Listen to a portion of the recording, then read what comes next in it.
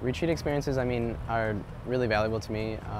It provides me with the capability of going out and leading retreats as a peer minister.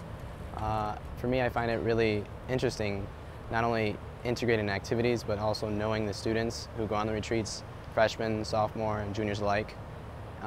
As I'm going into my senior year, I get to see many different changes in the students' behavior, associated with Lasallian truths about having morale in the Lasallian school. So really, to me, I think it's really just so remarkable on how different it is each time I go on these retreats. And not only that, is at the end, in comparison with the beginning, it's how, just how different it is. It's just what's so remarkable about De La Salle students here at school. So on retreat, we go to LaSalle Manor, and at the Manor, what they make us do is put our cell phones and iPods away in a box, and we don't get it back until when the retreat is over. And what it does, without that connection to the electronic world and to the world outside of the retreat, it really enhances how we can connect with God and pray and not have any distractions.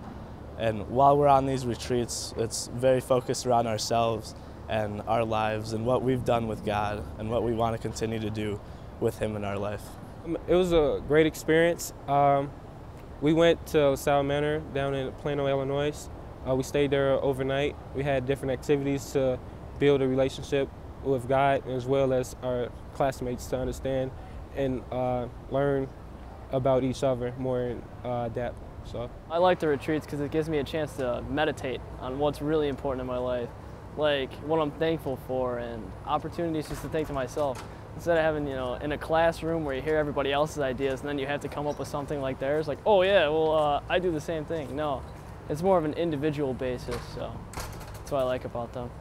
service, well, like I said, with retreats, it provides me with a willingness to lead. So service kind of manipulates that leadership into doing more activities, such as doing food drives, food pantries. Here we have the soup kitchen. We do that on a monthly basis, and it's really, like I said, it really provides me with that capability of going out and exerting my leadership, going out there and helping others that are in need, that really need, food that we can get so easily from the lunchroom, from our houses. We provide what they don't have. One of my favorite service projects that I've done was going down to Guatemala for an 11-day service trip. And what we did down there was we worked with the community, and whatever they needed help with, we went to their homes or service sites or their job places, and we worked with them doing whatever they needed us to do.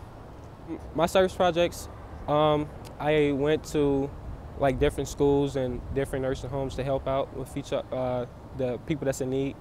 I believe that God chooses different people to do different things to help each other, help one another out, and He speaks to us in different ways. We go to areas that are impoverished, like in West Virginia, and we help out the community in the service. We helped out painting this one house, the frosty color. I don't know if that's brown or chocolate brown.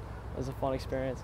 And it's really good for me to see the faces of the people you're helping, because everyone's made from God. So, you see God inside those images and the people that help you work. When I was a sophomore, I used to look up, to leaders, trying to ask them, how can I, make my school a bit better?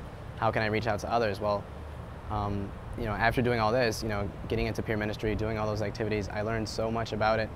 And, just going out there and doing it basically every day, not only here, but also expanding, my versatility with this, going out and helping out others like an everyday basis. I feel like I'm closer to God by doing retreats and services, because at the retreat I can reflect on what I've done and what I want to do, and when I'm on the service trips I can actually put these plans into action. I think it played a big part in getting me going closer to God, to show me that I'm fortunate to go to a Catholic school here at De La Salle Institute, and that other people that are in need, someone can, if I was in need, someone can help me out as well as I'm helping someone else's out. Well, I think it makes my faith stronger, because you see all these things that are like, oh yeah, well this is happening, and a hurricane comes in, a tsunami comes in, and people question why does God make this happen? But you can't question that. It's more of what the people are doing to help them that's the question. That's really what God's grace is. The people that go down there to help out with the people with the tsunami. And that's really strengthened my faith, because it's like, wow, there's people who are going out there, you know, they're giving up whatever day they were going to do or whatever they're going to do for that week or how many days they're there, and they're helping the people who need help. And it shows real humanity and what God's message really is.